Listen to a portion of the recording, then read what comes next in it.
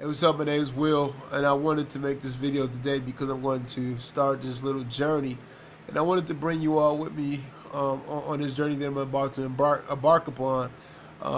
Actually, starting with intermediate fasting. I really did. I already started. I started a couple of days ago, but I haven't been really serious far as finding out exactly what's going on with intermediate fasting. I just watched a lot of videos and I saw how they said it was very beneficial for you. But recently, I've been researching a little bit, and I feel like it's something that I want to go a little further in. So I wanted to bring you along in this journey. I will start with telling you though my story though. I'm someone who's struggled with weight my entire life, ever since I was younger. And when I got to my 20s and 20s like that, it was just getting more out of control because, I was out of school, I was doing, I was hanging out, I was doing all kind of different things, like just living an unhealthy life all the way around. But I ended up meeting up with some business people, and I started turning a little bit of stuff around. But weight was always still an issue. As you can see, I have something called eczema, a skin condition called eczema as well.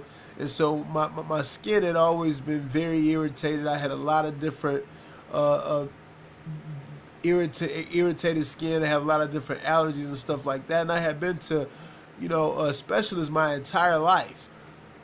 Every time I go to a specialist, I kind of could just really pretty much tell you already what they're going to say if I go to the doctor or whatever. It just kind of, is this a routine? Is this the way that I felt like they just was going to continue to keep me coming, continue to keep me on medicines and stuff like that? But over the years, I kind of had got really tired of that. So I did a couple things. First, I started looking at natural ways. I started looking at detoxification and stuff like that. And I remember I had started what we call a master cleanse, and it was when you go 10 days without eating. A fast for 10 days, and it's supposed to strip all of the different things down in your body. And I did that. I did the master cleanse, no food, just the syrup and the lemons and stuff. And it was a struggle doing it, what I mean? But I've always committed myself to having willpower. Like if I put my mind to it, I will do it. So I finished it out, even though, the toxins were coming up and my skin was horrible. I felt horrible for a while, but then I started feeling a lot better. Well, what happened though is after I got done, I remember drinking an energy drink and a power drink. I was going to go work out or something like that, and I immediately got sick to my stomach. And I was like, man, I don't know what's up with this, And I didn't even think it was the power drink, but the next day I drunk it again, and the same thing happened. So when I looked at the ingredients, I found out that it had milk in it. Now, mind you, I've always known that I had a dairy problem, a dairy allergy, but I would still eat cheese. I would still eat all those different kind of things, you know what I'm saying? Except ice cream or maybe something that's like very cheesy like macaroni. I would avoid those kind of things. But most things I would eat, pizza, all that, tacos, I would eat it. But what happened with the master cleanse was it actually made it so that when it stripped all of the toxins and stuff out of my body, I believe it stripped me from having those buildups, the tolerance that I had built for over the years. So here it is now. I'm in a place where I can't eat anything with dairy, even a little bit of the ingredients. I just can't eat it. I can't handle it. So anything that I was allergic to was magnified, right? And so at this point, I was very limited. I was kind of thinking like, man, this is crazy. But it was actually a blessing to me. It was a blessing because it really helped me to focus on what it is I needed to put in my system and what I didn't need to put in my system. So I really just started avoiding a lot of different things, and I started, planning on eating right, eating better. I had been working out a lot, and a bodybuilder lady at the gym, she said, fat don't make you fat, it's the carbs. So she started telling me about the carbs, so I started cutting down on the carbs. Long story short, I lost 100 pounds. And I was very excited about that. I lost that 100 pounds. But then I end up, starting to get a little bit too much out there because I was working out, feeling good, you know what I'm saying? And I started putting weight back on. And I don't know why I just kind of let go. I didn't gain all the weight back, but I did. I gained some of it back, right?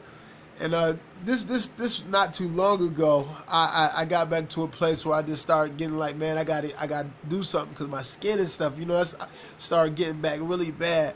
And so I started juicing, I'm juicing and everything. And then the more I juice and the more I do these things, it seems like my skin was getting worse and worse and worse. So I'm like, man, I'm eating all of this healthy stuff. I'm doing the apple cider vinegar. I'm doing the juice. I'm doing the spinach. I'm doing the carrots. I got a juicer and a NutriBullet. And so so I did some more research, and I saw a lady was talking about who had eczema, said that oxalates was found in a lot of the vegetables that she ate. She said her kid had a problem with that. So I went and got an allergy test, and it came back that it turns out that, I'm almost allergic to all vegetables and all fruits. I've never seen anything like this. I've never heard anything like this. All these things irritate me. So I immediately cut those out, and I really just been eating meat. I still can eat potatoes.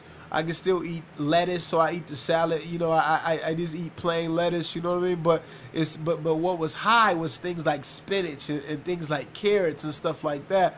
So I cut all those things out. I cut sugar out again, along with that also, and in that I ended up losing about 60 pounds. So here I am. I'm back. I'm to the smallest I ever been, and I can only hold this up for so long, though. I get back to a place where I start letting go a little bit. I found some Life is Good cookies, where these cookies were allergen free all around, and so I kind of got addicted to those things. I was eating them a lot, and but I did gain a little bit of weight back. I gained about 25 pounds back, and that's where it brings me at now. And I just really want to get a hold of this stuff and just really get to a place where I can have some of the things that I want without getting to a place where binging or picking out because I've just been deprived of it for so long.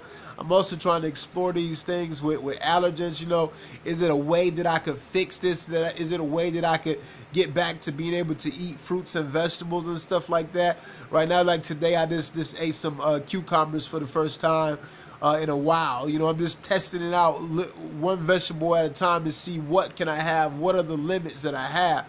And so, I just wanted to tell you all that because along this journey, I'm going to be, continue to document this stuff. I'm going to continue. I think that I'm a rare case. I don't really hear a lot of people in a position that I am in. I plan on getting back into the gym tough as well. Right now, I just lift weights at home and stuff like that. But I just wanted to invite you on this journey. If you're in the same boat, I would love to communicate. If you got any tips or any things that you could say that that may be able to help me, I'm all ears. I'm all open. I'm looking at some of these YouTubes and they've been encouraging to me. So I felt like I'll do one as well. I'm definitely going to start this intermediate fasting. I think I'm going to adopt this as a lifestyle. Like I said, I've been doing it for a good week or so, and a couple times, no, it's about 2 weeks. And one time I did break it when it was at nighttime, but for the most part, I've stuck with it. Again, the more information I get and the more that I put my mind to it, I know it won't be a problem. It won't be a problem sticking with it. But I definitely wanted to put this out there. Like I said, definitely feel free to holler at me if you have anything, any questions or anything. If you know something that can help me out, I'm all ears. All right, take care. Hey, God bless.